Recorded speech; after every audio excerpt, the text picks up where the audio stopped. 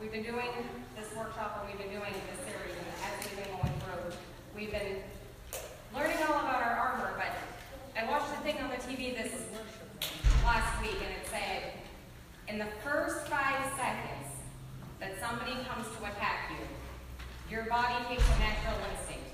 Either you fight or you flight. So in that first 5 seconds, you make the split decision to either run away or stay where you're at and fight it. Well, in Ephesians it tells us when we put on our armor to, therefore stand. Okay, so that's what we're trying to achieve. We're trying to learn not to run away, not to scatter like wild chickens, but to take root and stand firmly planted, knowing God's got it, right? Spiritually, we need to stand. We ran for too long. So the first week we learned our enemy. Then Margaret taught us the belt last week and how we need to align with his standard. He's the truth, and he sets the standard, and he aligns. So this week we're going to cover the breastplate.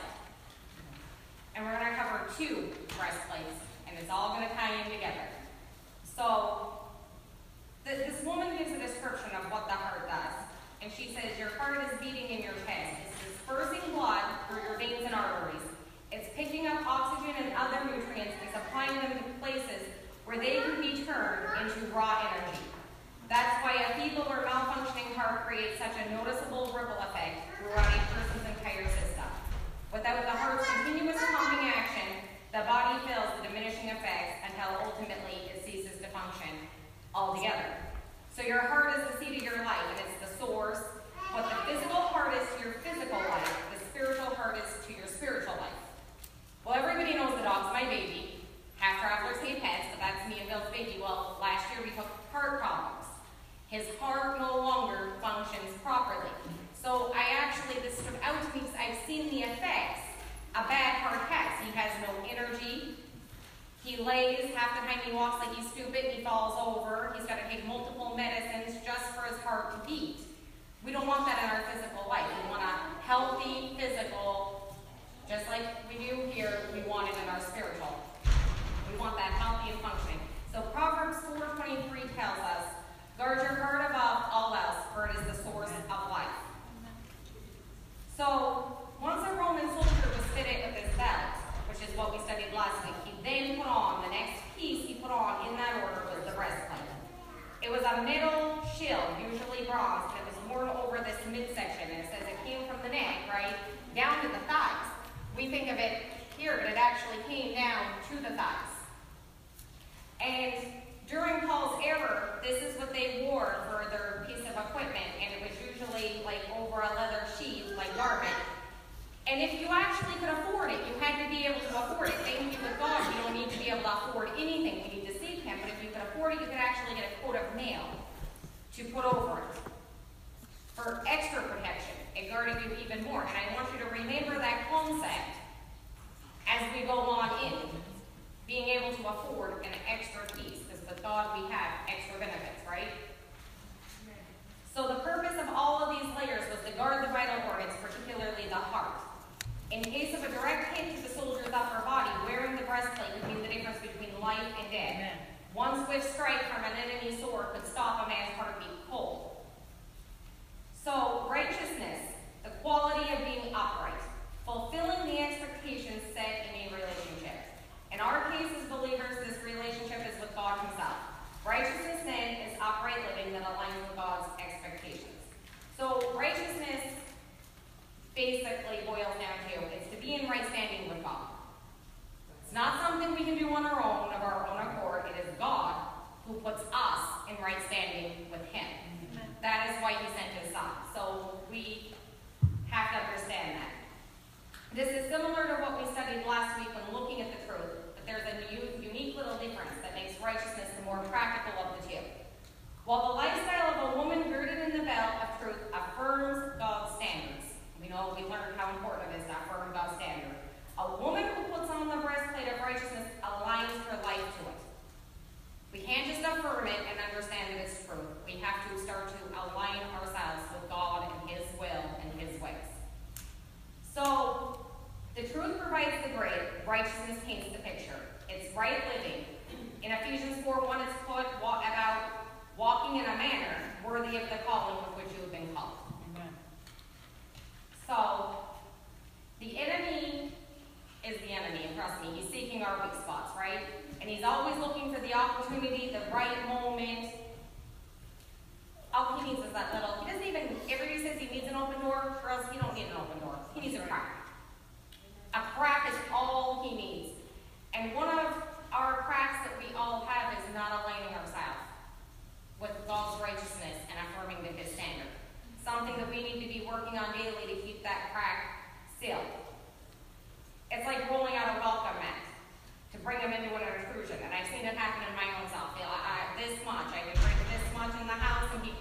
in and have a field day because I let that breach happen. Amen. In James 4:17 it says, the one who knows the right thing to do and does not do it sins. Sin exposes you to Satan's jabs. We're not perfect, we are going to sin. We're going to fall short every day, but it's just trying to put up that protective barrier, living the best we can do through God and following his instructions daily. So most of us probably have our own idea of what the Bible means when it refers to the heart. But we're going to look at this idea right now. So human beings are made up of three distinct parts. One, the body. The body allows you to relate to the physical world, the world you live in, this world. Two is the spirit. It allows you to relate to God. That is our God connection, the spirit. It's his spirit. Three is the soul, which allows you to relate to yourself. Your soul is what makes you a unique individual. It's your personality, your distinctive internal nature, and it is composed of four important factors. So your mind, which is going to be your thoughts. Your will, your ambition. Your emotion is your feelings. Your conscience is going to be your moral compass. When Scripture speaks of your heart, it's referring to the intersection of these four internal characteristics. The heart is the centerpiece of the soul. Well, how many knows when I was looking at that, the thoughts you had, the ambitions you had, your feelings, all of those things, when you become a child of God and you start seeking after the ways of God, those things start to change. They start to change. It says, whatever we ask in his name, he will grant us. How is that possible? Because the more we're seeking him and the more these things is changing, we are aligning with the will. We want his will. Well, anything that is his will, he will give us. So those all are going to slowly change as we begin to put on our armor and seek him. So the enemy loves to attack those areas. Yes, Margaret, you need water. Your mind. He likes to distort your thinking with lies about God, his word, and even yourself, trying to cripple your soul through negative, unbiblical thought processes. I know most people don't like to believe it, but we all have those moments. God's not going to give you that. He's not listening to you. Look how much time has passed. That's the enemy attacking our minds. It doesn't matter if it's, oh, I'm 18 years, I'm hanging strong. I'm hanging strong. I'm still relying on God that his promises are good. It doesn't matter how much time has passed. That is the enemy attacking our mind. Your will. He likes to redirect your ambitions away from eternal, godly pursuit, luring you towards interests that are temporal, short-sighted, even directly opposed to the will of God.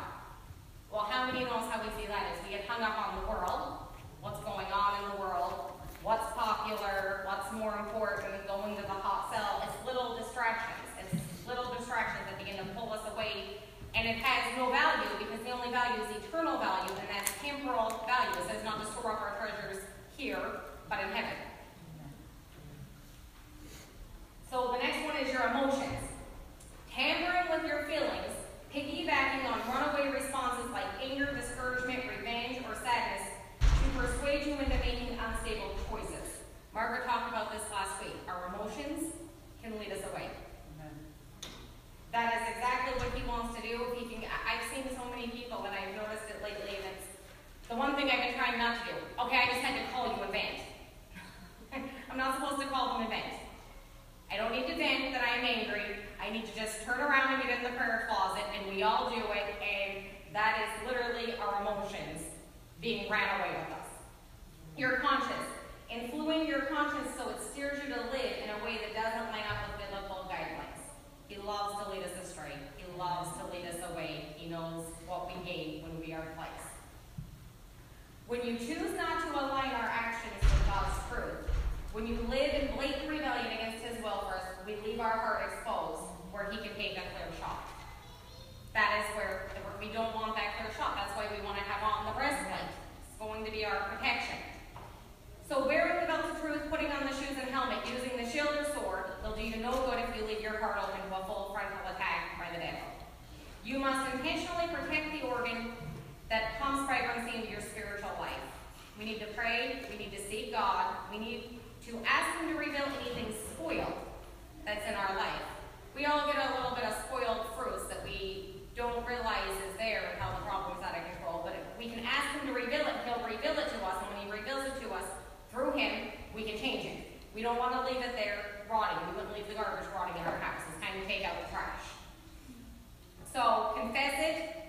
of it, it'll diffuse the accusations of the enemy. So, if Psalms 81:13 through 14, you can go back and read it at home. I'm not going to go through it all. But what it shows is, it shows how fast righteousness can change the whole environment in a hurry. So, what the breastplate did for the Roman soldier's physical heart, righteousness does for your spiritual heart. It guards it, it protects it, it shields it from your enemy's attempts to exact the fatal blows to this life-giving source in your soul. But we have to understand how to utilize this spiritual armor, because it requires us to truly understand what righteousness is and how it works. The concept of righteousness is mentioned many times in Scripture in several different capacities. So there's different kinds of righteousness. And we're going to look at a couple of those. So the first one is perfect righteousness. God is perfect, as is his standard of righteousness. When we look at this type of righteousness, it shows us the only one who can achieve this righteousness, right, is God. None of us is going to be perfect. That's why the Lord and Savior had to come. He didn't send his son here because we could obtain perfection. So when we look at perfect righteousness, we know we're not achieving that, so that's clearly not our breastplate, right? It's going to be only about God, because Romans 3:23 tells us all have sinned and fall short of the glory of God. If you go and you read Romans in chapter 3, or you read in Isaiah 64, both of those paint a picture and tells you no one is righteous. So if God's perfection is what that was referring to, we'd all be in big trouble. It wouldn't work, but we have a good God who always makes the way. Amen. And shows us the way. Amen?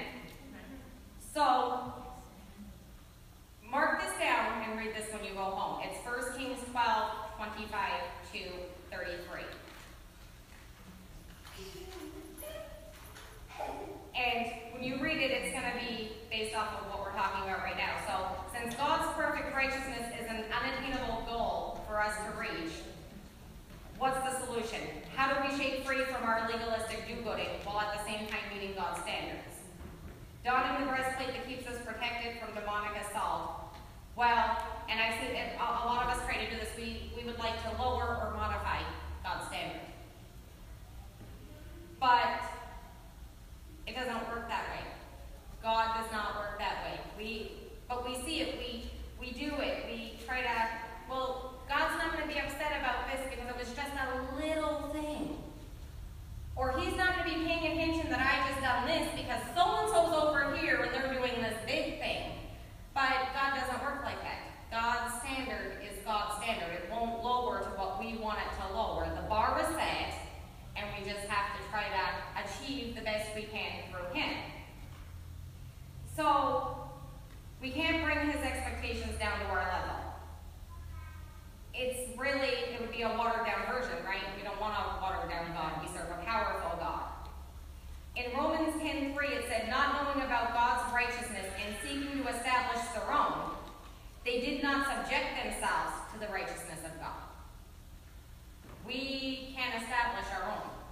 We have to subject ourselves to his. So the second kind of righteousness is comparative. So in 1 Samuel 24, we see Saul and David's that's where they get that strained relationship. It's really like the climax of the movie. We're at the climax of the movie when we're in 1 Samuel 24. King Saul is jealously outraged by David's popularity among the people. Had set out to kill his perceived rival, and David, along with his little ragtag band of fighting men, had holed up in a cave to steer clear of danger. But this is where we get to see when Saul stepped into the cave to relieve himself in verse 3. He was completely unaware that David was sitting in the dark recess of the cave watching his every move. So here's David. He's in the cave. And here Saul comes in. Could have took his life right then and there. But that's not what happens. So Saul was there. He was vulnerable. He was open to attack, right? David could have crept from the shadows and brought this whole thing to a final bloody end right there. But instead, he inched out of the darkness and merely cut off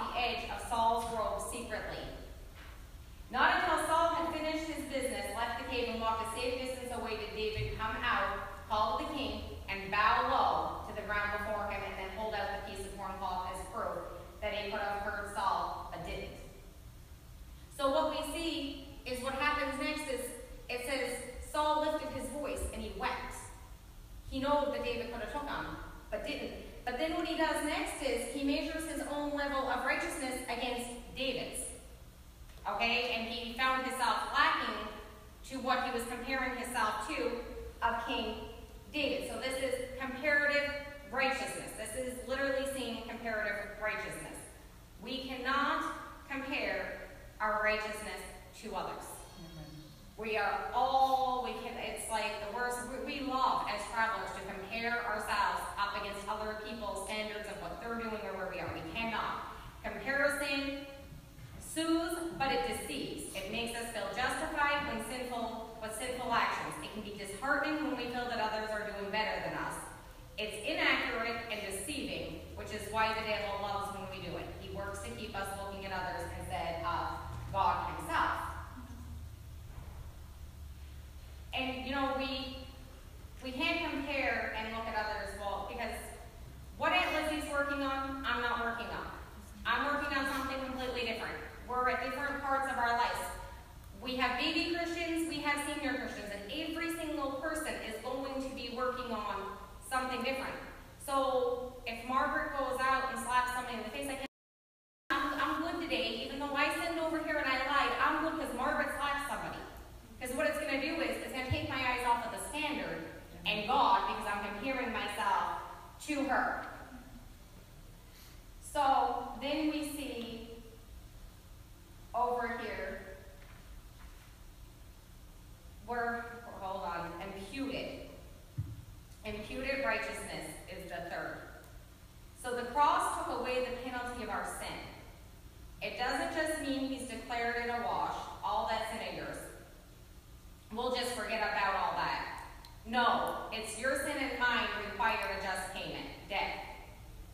It was for all of it, and Jesus paid it. Death for all of it, for all who would receive him by faith. He done it for us. He washed us. He washed us clean of that debt. He erased the bad ones that was old.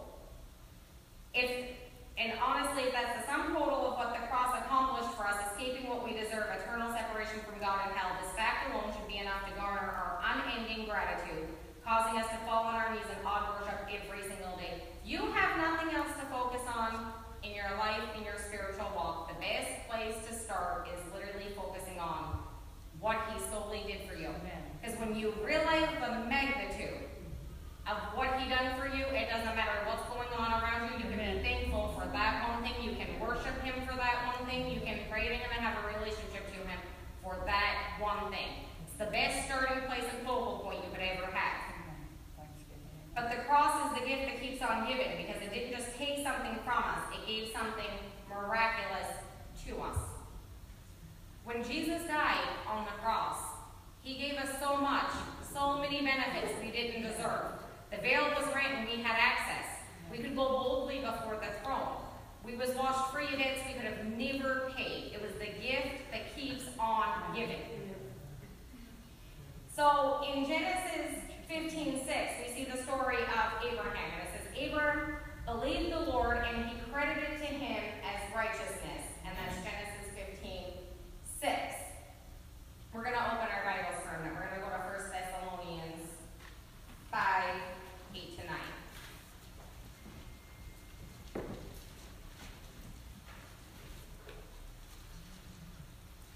So in 1 Thessalonians 5:8-9, it says, but let us, who are of the day, be sober, putting on the breastplate of faith and love, and as a helmet, the hope of salvation. And then it goes on and it says, for God has not appointed us to wrath, but to obtain salvation by our Lord Jesus Christ. So remember I said we was going to look at a second breastplate to tie in with righteousness. Well, here it is. It's the breastplate of faith and love. 1 Thessalonians what? 5? Chapter 5, 8 and 9. 8 and 9. So when you read it, it tells you the breastplate of what? And you notice that breastplate, and I want you to concentrate on those, faith and love. So it's twofold. Twofold is two things working together as one. So faith towards God and love towards others and God. We have to have our faith in him, but we have to love not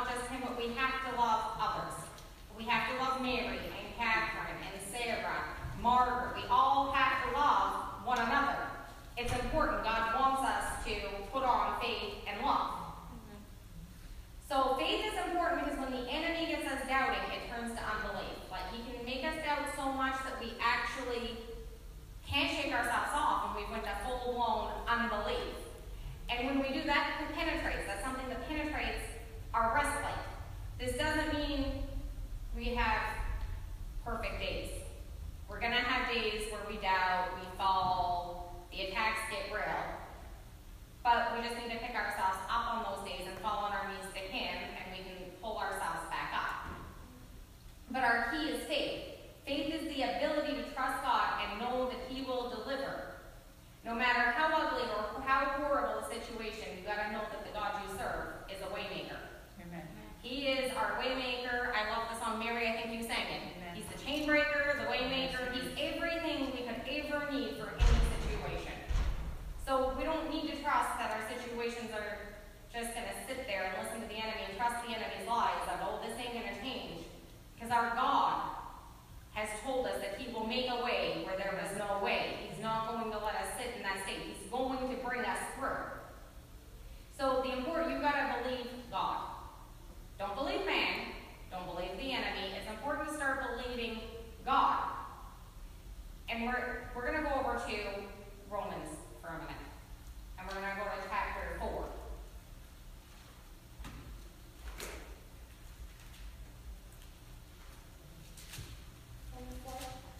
Romans chapter 4.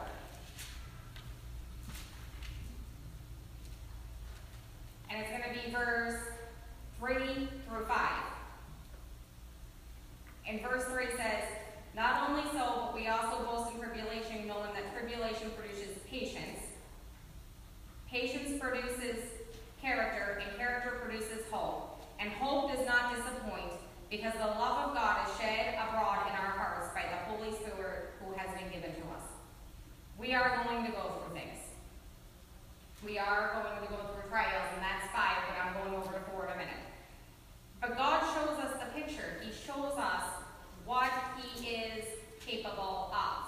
He always shows us. And that's what I love about Abraham's story, which is what we're going to look at. Because people look at it and people think that just because you have infertility problems, that Abraham's your go-to because he was promised a baby. But what we're going to look at is my favorite part of Abraham's story, which was not necessarily him getting the baby.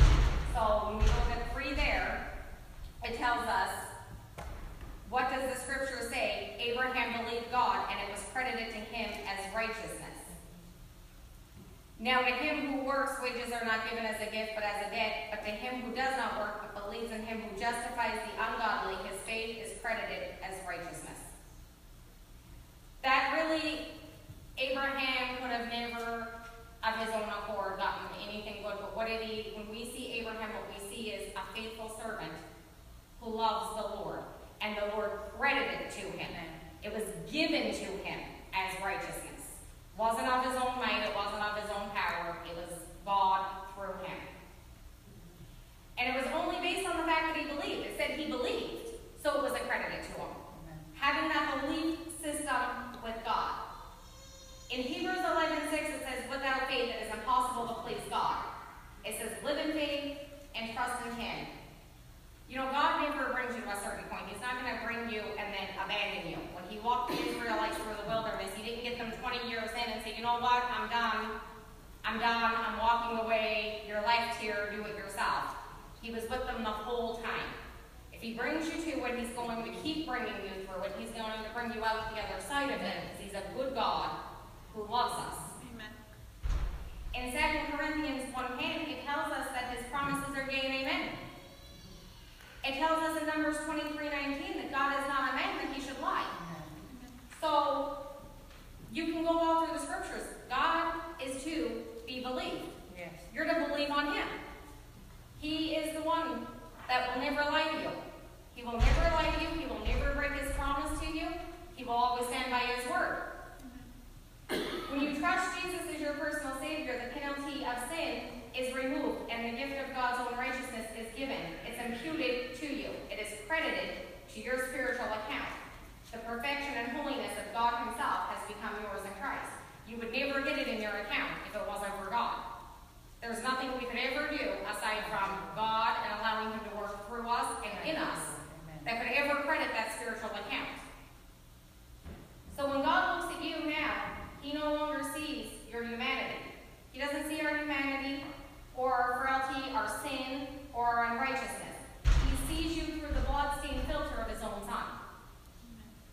He put us in right standing. He sees us as His beloved children that He would do anything for.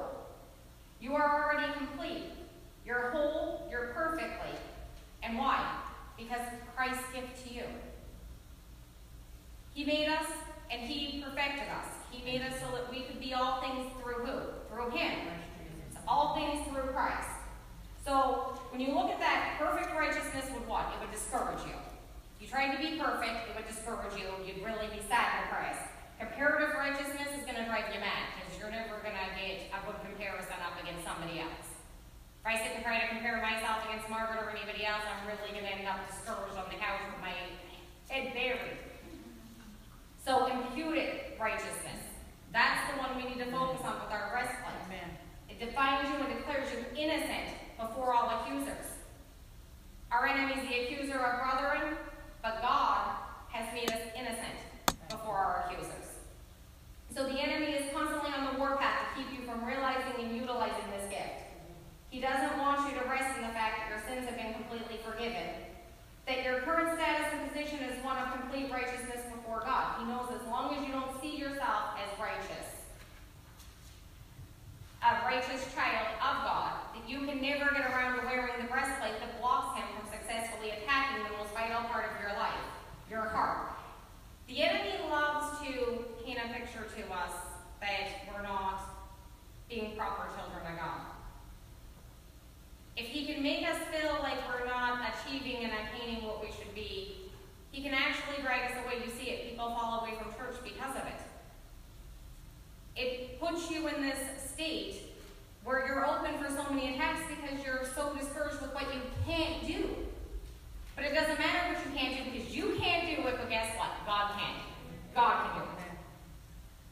This man, his name is G.G. Finlay, and he wrote this thing, and he said, the completeness of pardon for past offense and the integrity of character that belong to the justified life are woven together into an impenetrable breastplate. We all have past offenses. We all have sins. I love what Jensen Franklin said one time. He said, I don't get upset when the devil tells me what was in my past and tries to use it to bring me down. He said, I use it to look and see and say, thank God I'm not with that man, and I'm farther and I'm ahead of where I was then, that God has changed me. We can't be held, we can't let ourselves be held in that past with that old man and that old way. We're not that old man no more. We're not that old way no more. No, we're not perfect, but we're doing better than we was before. So no matter what your present circumstance or past entails, none of the elements of life can take away what the cross has given you. It says in 2 Corinthians 5:17 that the old things have passed away, and behold, new things have come. So putting on and putting off. To put something on, you have to take something off. If I went home right now and I'm standing and I have all this on and I just started putting on my pajamas tonight, it would be really weird, wouldn't it? I would have to take these off to put on the pajamas. You would have to put more things on. You have to take things off. So we have to look at each of the pieces of spiritual armor. They were devices that represented principles he'd already explained in a series of verses from chapter 4. Chapter 4 is a really good place in Ephesians to go and read it. He'd introduced a fourth type of righteousness, the practical righteousness that we just talked about, the one we need to focus on. And he went to great lengths to explain what it looks and sounds like. And it says in Ephesians chapter 4, 22 through 24, put off your old self, which belongs to your former manner of life and is corrupt through deceitful desires, and be renewed in the spirit of your minds, and put on the new self created after the likeness of God in true righteousness and holiness. So Paul wisely used some key phrases that believers in the Ephesians culture would quickly identify and understand. In their day, part of the initiation process for a person involved in one of their pagan religions was to remove and discard their old clothing. Now I'm pointing that out because I want to point out to you, and me and Ed, I think I've talked to it with Aunt Lizzie, I know I've talked to it with Margaret. The Bible always spoke to the people in a way they could understand. If you have your ear open to God, He's going to speak to you in a practical way that you understand. He's not going to come at you like a college professor if you're not a college professor. And many times He shows me a picture of something before He ever begins revealing it to me because I'm a visual person. I like to see things. He's always going to do it in a manner that we can understand. He's going to meet us right where we are because He wants us to hear what He has to say. So, we look in through Ephesians, and we're just going to touch them. And He's showing us the things that we are to put off. We are to put off lying. We are to put off anger. We are to put off stealing. In verse 29, it tells us to put off unwholesome words. In verse 31, it says to take off bitterness, wrath, anger, outbursts, blasphemies, and malice. In chapter 5, it tells us to put off impurity, greed, filthiness, foolish talking, and coarse joking. These was attributes that was to be filtered out of our life that we was to put off. These are the things we want to get out. We want to start bagging them off one by one and letting them out the front door. So, lifestyle choices and habits. You may have indulged lust for so long or lived tethered to pride or anger for so many years that it's become a comfortable outfit for you. But they are symbolic of your old life, dated, antiquated, out of character. Putting it off daily won't be easy, but by God's Spirit it can be done. One thing at a time, day by day by day. Because you're never going to quit having something that has to be put off or dusted out. Every time you get rid of one, you'll find another one. That's why it says that we cannot be perfect until Christ comes back. We're always going to be working and ever-changing with the Lord. So putting off was not the end of Paul's instructions. Just because you've gotten unrest doesn't mean you're clothed again. Putting off does not automatically equal putting on. Wearing the breastplate of righteousness means replacing your old garments with carefully selected attributes that align with the light of Christ, that is practical righteousness. It says in Ephesians 4:24 to put on the new self, created after the likeness of God.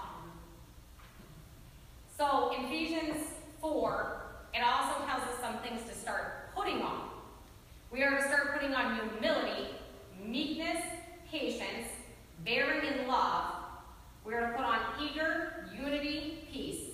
In 4:25, it tells us to put on truthfulness. It tells us in 32 to be kind-hearted and forgiving.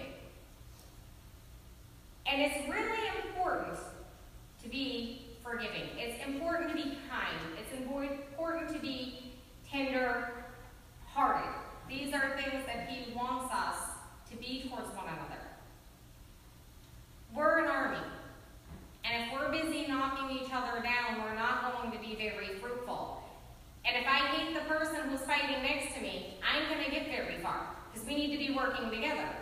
We pray together. We worship together. We are the body together. We need to bear in love with one another. And I want to look over in 1 John for a minute. And I want you to keep thinking about we need faith and love, and we need to be forgiving. Focus on these things. Focus on that second part of your breastplate. Is that this one?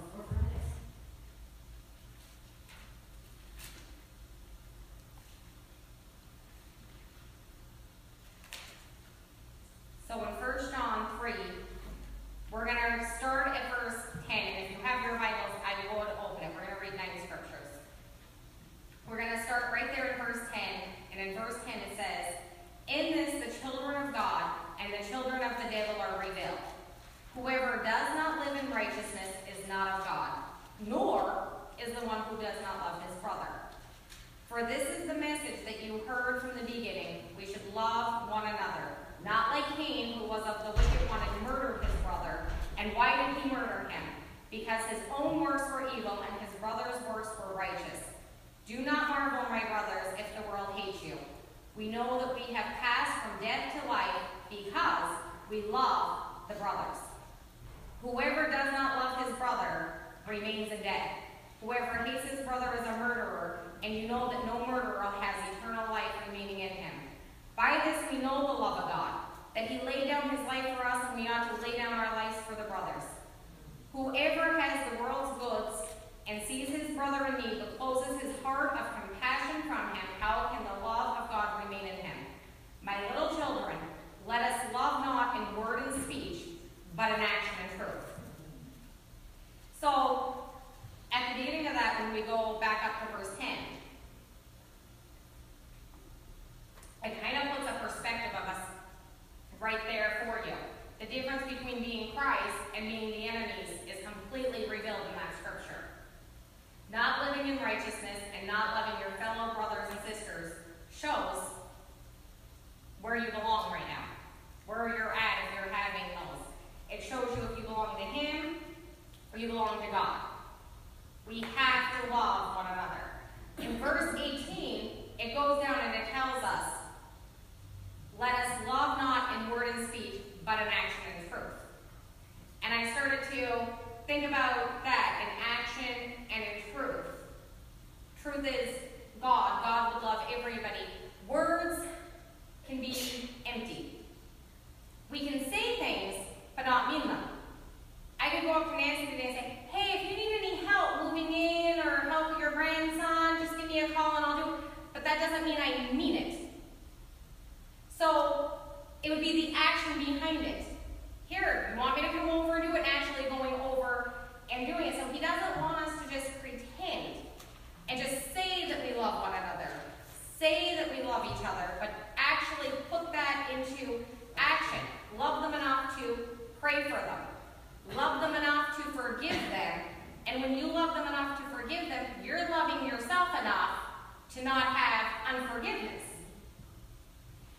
And so that's why it needs to be in action and in truth. Me and Margaret loves to talk all the time about, for every action, there is a reaction. Okay? He wants us to love in action. Just like when she spawned in the movie, she had that black rose. It's turned on fire, and it started coming up, and the fire, it was her reaction. We want those good reactions. We want to be sowing into things that's going to reap the good. Not unforgiveness is going to reap hideous things, things that we don't even want to have. So in 1 John 4, and it's verse 20 and 21, it says, if anyone says, I love God, and hates his brother, he is a liar. For whoever does not love his brother whom he has seen, how can he love God whom he has not seen? We have this commandment from him, whoever loves God must also love his brother. We want to truly love God. We have to love his other children.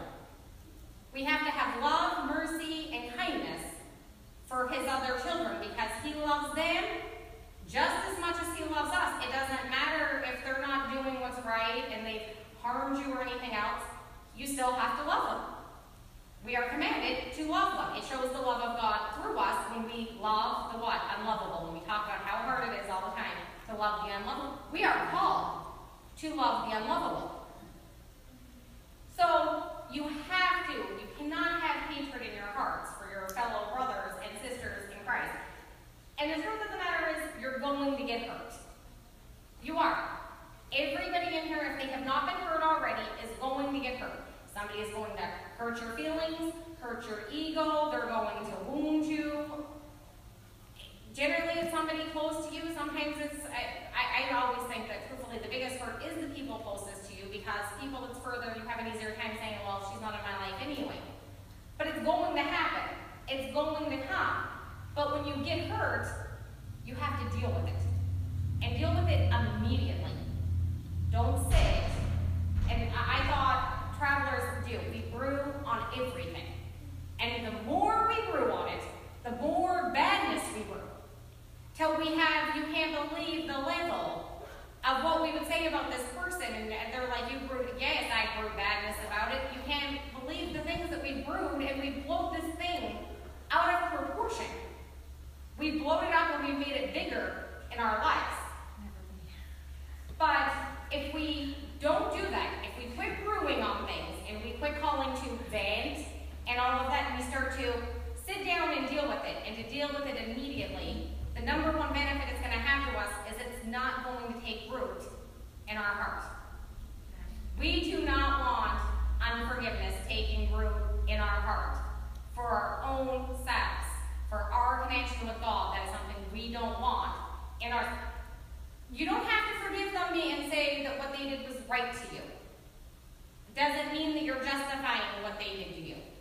You don't have to forgive for any of those reasons. You have to forgive so that you don't feel hatred for them, so that you stay in right standing with God, so that your heart is open, and for your own self. It'll be more benefit to you to forgive them than it will for anything else. And, you know, when you allow it to take root, it's just like the brewing all over again, because now it's sitting in here and it's bubbling. And it's bubbling, and you hear their name and you cringe, and you see their face, and you're like, oh, I gotta go to the other side of the room, I don't want to look at this today. Because it grows. When you plant something in your garden, it grows. When something takes root in you, it's going to grow if you don't pluck it out. A weed, if you don't pluck it out, it takes over the whole garden. So you have to begin to pluck that out so it doesn't cause the breach in your breastplate. And when you look up the word breach, it means an act of breaking or failing to observe an agreement or a code of conduct. God has given us our code of conduct. It's in here. It's all in here. This is our code of conduct. The second thing it means is to make a gap in and break through, so it can make that crack. When it breaches you, it makes that crack, and it makes that opening for, and how many knows when something opens, other things always come. It's never just that one little thing that you've let creep in, and it compiles and compiles and compiles until you snap, like the cheap soup, and probably wipe out half the church in anger. It's not a good thing. And when we are allowing these breaches, it breaches the ability of our right standing with God, because we're not acting in a way that God would have us act. We need to instantly fall to our knees, seek Him. You need to start taking the bruised relationships and make them right. You know, just because you make them right doesn't mean that the other person's going to respond. You could be the one wronged and you could forgive somebody, and it doesn't mean that they are going to respond and they're going to accept it. But when you do it wholeheartedly and you truly forgive, then you're in right standing with God. You've done what God would have you do, and the other person will make their way, and they'll get there, and they'll come to it when they should. And that's what is important, because you don't want to let these things cause you to miss out on the riches of God's promises. God has promises for you, and you don't want to bully yourself. Travelers don't want to be bulled out of anything. Say there's dinner. Oh, we got free dinner on Sunday back here in the pavilion. People you haven't seen in 2 years will be here for free food, because we love free things. Well, God gives to us freely. He gives to us freely, and we need to turn around and give love freely, because we don't get bowled out of anything. Oh, free slides with Adidas for Black Friday. We're there. Oh, the Saks room for our clothes. We will not get bowled out of a deal. So why would we let ourselves get bowled out of the stuff God has for us? The worst thing you want to do is bowl yourself. So remember, day by day, moment by moment, choice and action. And guess what? Again and again and again and again. Shampoo says rinse and repeat if necessary. We have to rinse and repeat day after day after day after day. But thank God we can.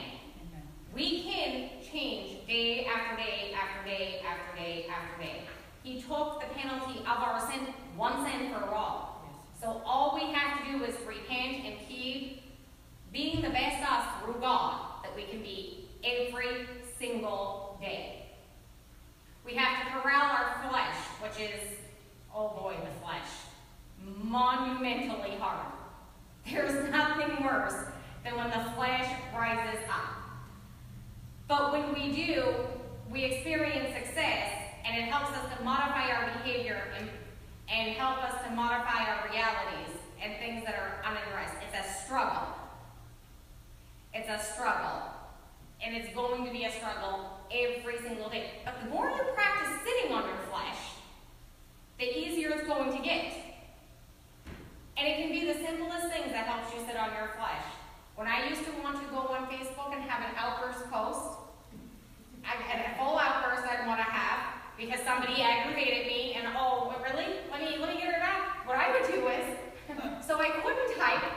I would go and I'd put the leash on my dog, and we'd go for a long walk.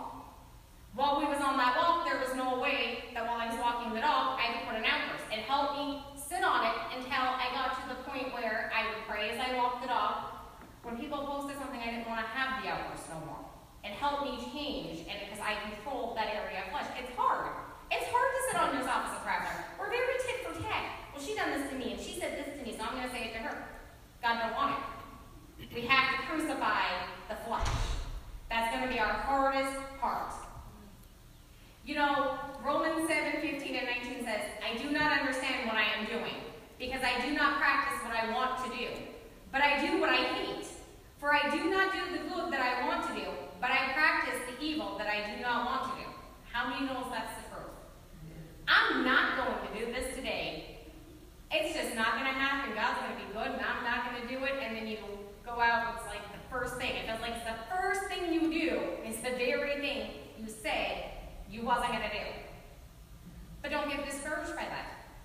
There's no condemnation in Christ. We're going to fail. And we're just going to pick up and keep going and trying again. We sometimes obey God on the outside while simmering disobedience on the inside. I had this experience with my energy drinks. I know energy drinks is no big deal to everybody else, but I'm telling you, they were like crack in my life. I still sit, I see people walk into church with them on Sunday and I drool. I'm like, ooh, that looks so good. I did not want to give them up. I did not want them out of my life. I liked them. I enjoyed them. So as I was cutting back, in obedience to God, inside I was like, oh, I don't know why you're making me do this, God. Everybody else gets to have all these wonderful things. All I want is my poor poverty energy drink. I was growing madness on it. I was obeying while having an attitude on the inside, and I had to pray and review that attitude. So good behavior does not veil the sin. And if I wouldn't have started to do that, I'd have been in sin because I was actually told by God to give them up. So that would have been a sin for me to keep them. I was told to get rid of them.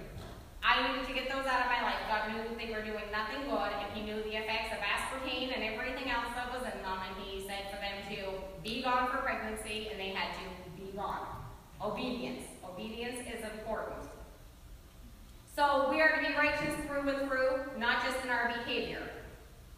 So as we seek to put our practical righteousness into practice, it's firmly rooted in the verse that ties together the various put off and put on verses in Ephesians 4. And it's Ephesians 4:23, and be renewed in the spirit of your mind. And the way He does it according to Scripture is by renewing us in the spirit of our minds. It's what God's Spirit does in us and for us. Thank you, Jesus. It's not something you or I can initiate. He does it. God's renewing work within us is what makes putting off and putting on possible. We could put off none of the bad attributes or the fruits without Him. Margaret talked about Sodom and Gomorrah and all of how the daughters of Sodom, all they seen was the good. Literally, the only way we can put off our own things that we see that are wrong is literally through God, because it's Him. So practical righteousness is an essential, logical, organic offshoot of imputed righteousness.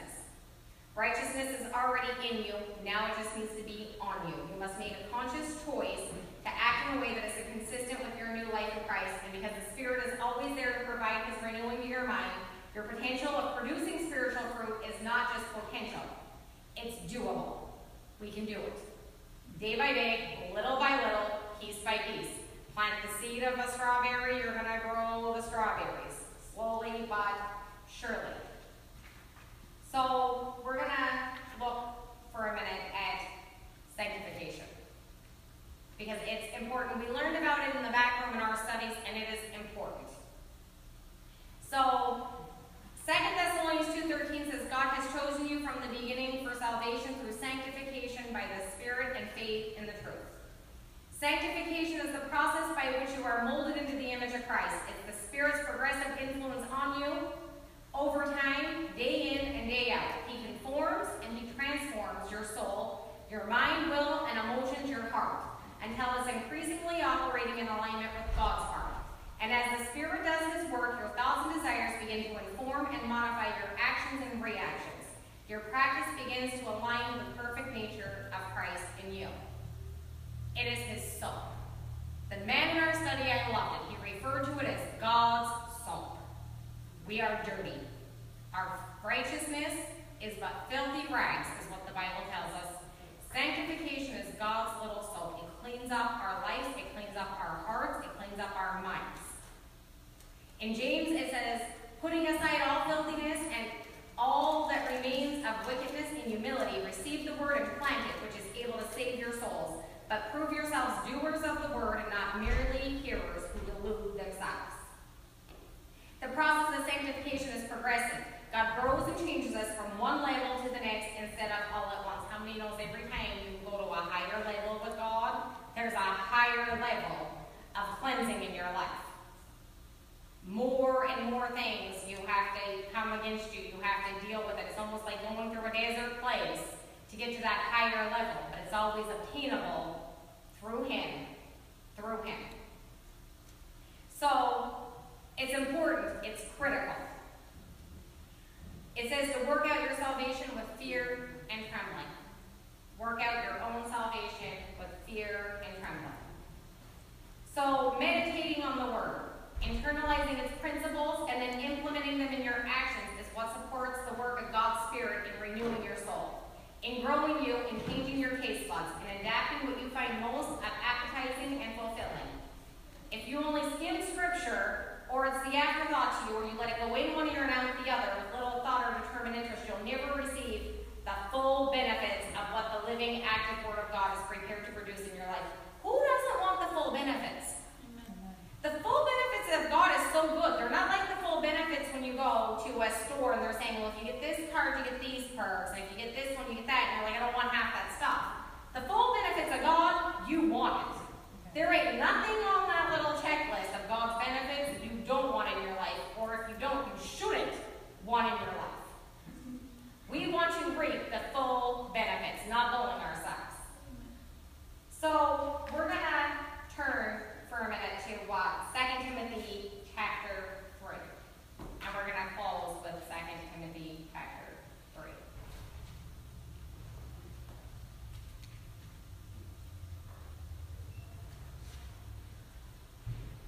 And it says, starting in verse 2, men will be lovers of themselves, lovers of money, boastful, proud, blasphemers, disobedient to parents, unthankful, unholy, without natural affection, truce breakers, slanderers, unrestrained, fierce, despisers of those who are good, traitors, reckless, conceited, lovers of pleasures, more than lovers of God, having a form of godliness, but denying its power. Turn away from such people. Those of this nature creep into houses and captivate silly women who are burdened with sins and led away with various desires, always learning but never able to come to the knowledge of the truth. Mary, you want to come up and play on the keyboard? I read this before we even started doing all of this, and me and Margaret was talking about this. Another version calls this gullible women. Gullible women. This one calls it silly. Well, I don't want to be gullible, and I don't want to be silly either. Those ain't things I want. But notice what it says. Those of this nature creep into houses and captivate the silly women who are burdened with sins and led away with various desires.